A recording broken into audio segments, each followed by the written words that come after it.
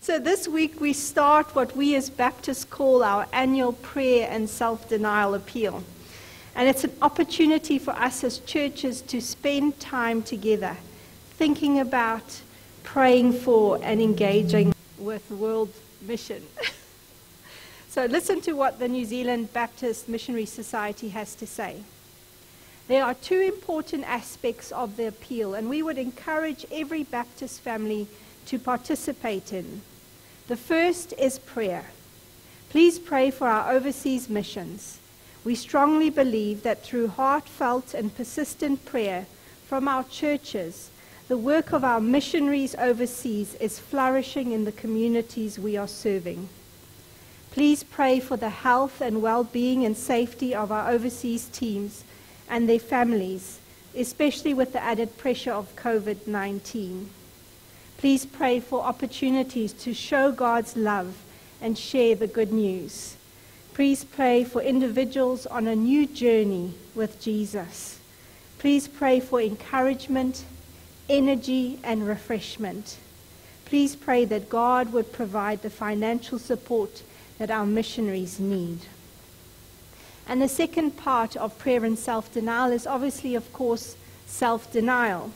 And we want to encourage you, they say, to deny yourself something that you frequently use or do, and give the savings to the work of the missions overseas. This challenge, this is important, is not designed to be a burden, so only give what you can. But find an opportunity to creatively reflect on world mission. Here are some ideas to get you started. Give up your weekly coffee or takeaway or entertainment. Do odd jobs for mum or dad or grandma or granddad. How about offering to clean the house, mow the lawn, or weed the garden to earn a small amount to contribute to our missionaries who are hard at work? How about using up all the groceries you already have in your pantry instead of going to the supermarket, and use what you might have spent to support the mission as Baptist churches? Each year, prayer and self-denial has a theme, and this year it's the Master's Piece, which in Te Reo Maori, if I pronounce it correctly, is Aho Tahuhu. God is weaving a masterpiece, and we are a strand of thread within it. This theme this year is derived from the well-known metaphor of a beautiful woven tapestry. Tapestries have typically two very different sides.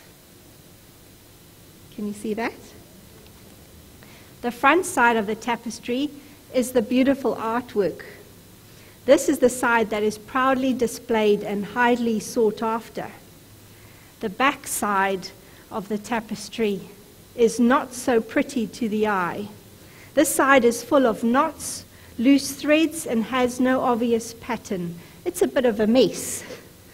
In this year's appeal, we are likening the front side of the tapestry to the kingdom of God. God is the master weaver, and only He knows what the completed image looks like. We are simply the thread called to follow His guiding hand.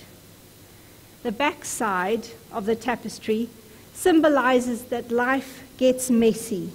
We make mistakes, hurt others, and go against God's instructions.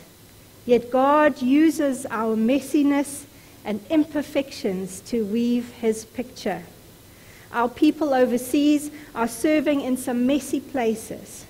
With God's guidance, we are helping Him tidy up the mess as best we can.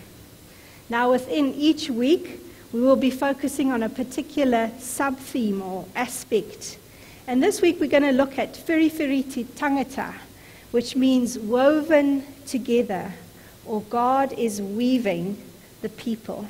You know, every time I go to the Baptist Hui, which is our sort of national meeting together of pastors, I'm often blown away by the courage and faithfulness of our missionaries. I know that I am one of the threads that God uses, but I know that God has called me to local mission, whereas our missionaries are called to places so out of their comfort zone that they really and truly are the heroes of our faith. This week we're beginning to see a pattern emerge, that each one of us is a thread or a strand in the Master or God's hand. And He's weaving us together so that we are a part of His mission in the world. It's interesting to see that God has put so many different people in this room together. And He knows that each one of us plays a special role in God's mission at Rimutaka Baptist, that we're a special team.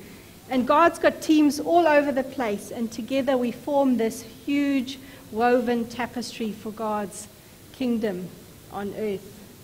And this reminded me of a time when God began to weave together a team that would help Him with His mission to share the good news. And we read about it in Luke chapter 5, verses 1 to 11. Let me read it to you. One day, as Jesus was standing by the lake of Gennesaret, the people were crowding around Him and listening to the word of God.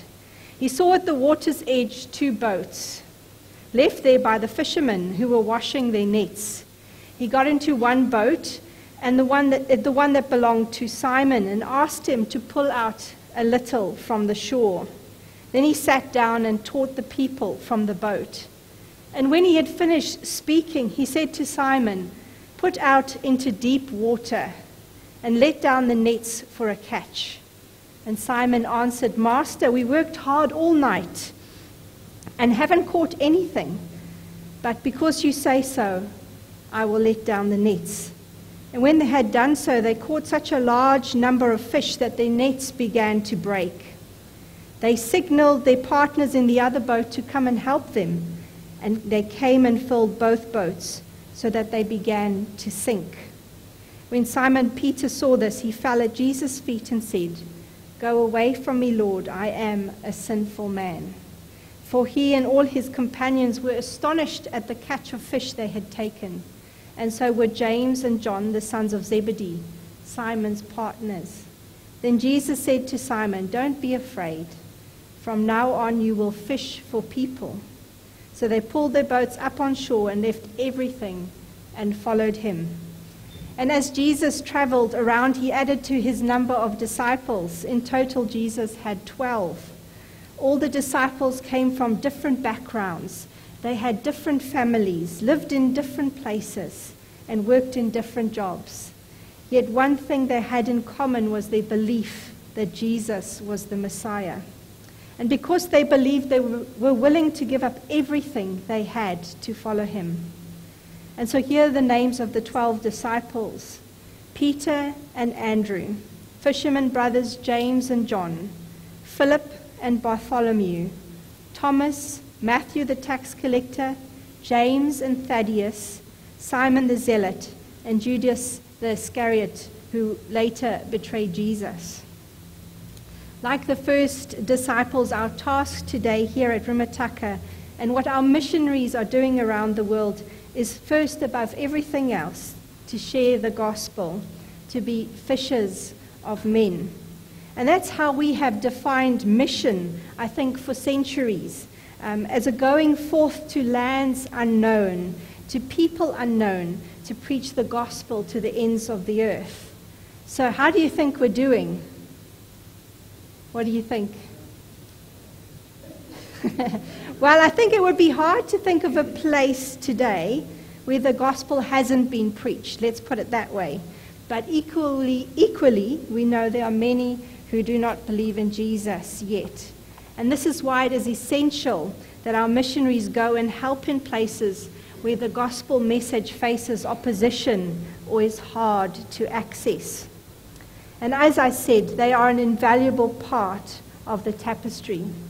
But how can we, who have been called to be missionaries in this sense, participate in God's mission in the world? How do we play our part in the process? Well, today I want to expand in your mind the idea of what mission is and how you can play a part in it. 2 years ago, I was privileged to study under Michael Gorman. He's an American professor who focuses on mission, as well as George Wheeland at Carey Baptist College. And they taught us afresh what mission was, and it blew my mind because I had never seen it before.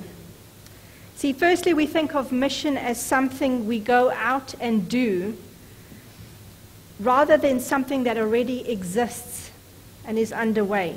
You see, God has a mission for this world, and He's been working out His mission since the beginning of time. So the mission of God is not something we go out and make happen. It's actually something God is already doing, and we participate in it. And secondly, I think it's important that being fishers of men means we often think of evangelism only, right? You know, preaching the gospel.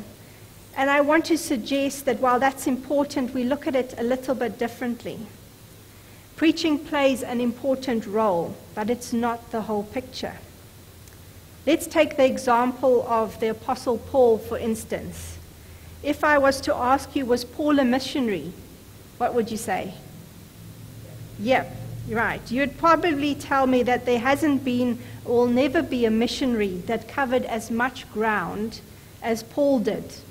His travels were historic. If I asked you, was he effective? You would say yes. The Gentile church is around today mostly because of God using Paul. He planted those first seeds. Well, it may interest you to know that Paul had a strategy for participating in the mission of God that was more than just preaching. Michael Gorman writes, Paul wanted the communities he addressed not merely to believe the gospel, but to become the gospel, and in so doing participate in the very life and mission of God. Now, becoming the gospel is a lot more than just preaching the gospel. You see, becoming the gospel means that mission is actually then everything you do. It's not limited to a place or a time. It's every place and every time. It's your whole life. Every action is important. Participating in the mission of God is not just preaching the gospel, it's living the gospel. And so our mindsets must shift from this unconscious living out of our lives in a random, as it comes sense, to doing mission here and now. It's for the one that looks out and anticipates that God is already at work. And where can I participate in that work? And it starts with me.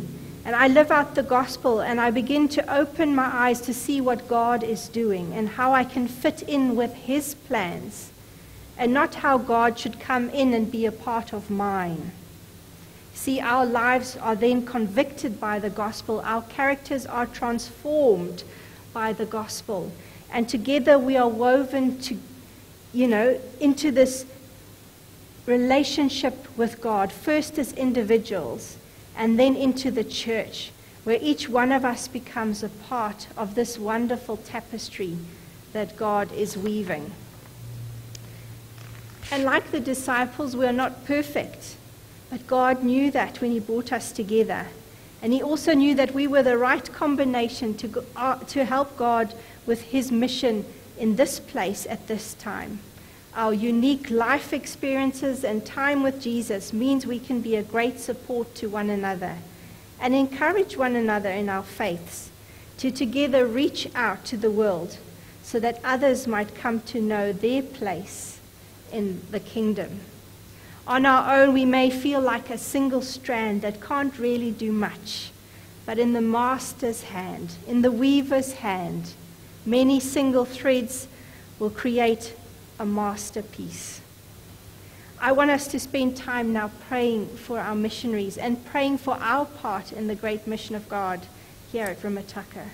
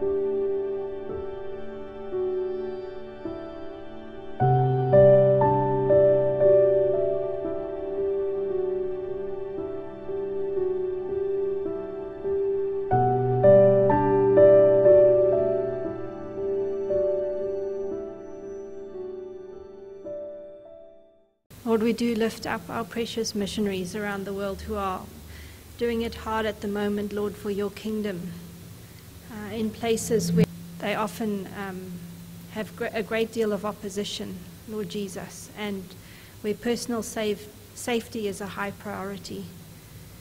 We pray for your protection over them and their families, Lord. I know many of them have young children with them as well. We pray for good connections to be made within those communities, Lord Jesus, for the gospel to be preached, for the practical outworking of mission to be successful. Thank you that you lift up people as a result of the gospel. You don't leave them where they're at, Lord. They become transformed, and they continue on this journey, as we all do, sharing the gospel with those around us. So I pray for their protection and for your empowerment to be upon them, Lord Jesus. And I also know that, Lord, while overseas mission is also important, you care for us right where we're at. Here at Rimutaka Baptist, you've woven us together to be your team here, to do mission in this place, Lord Jesus. And so I pray that you would lead and guide us, especially with the new initiatives we're beginning here, that people would come, and so that we could share the gospel with them, Lord, so that we could feed not only their hunger, but their spiritual hunger as well. We just pray for your guidance. Knit us together, Lord. Tighten those threads. Join us together in unity, so that we can do a great work for your kingdom, Lord Jesus, here in this place at this time. And Lord, as we leave today, may we have a different understanding of what mission is, Lord Jesus. That it's not just preaching the gospel, it is becoming the gospel, and it starts with us.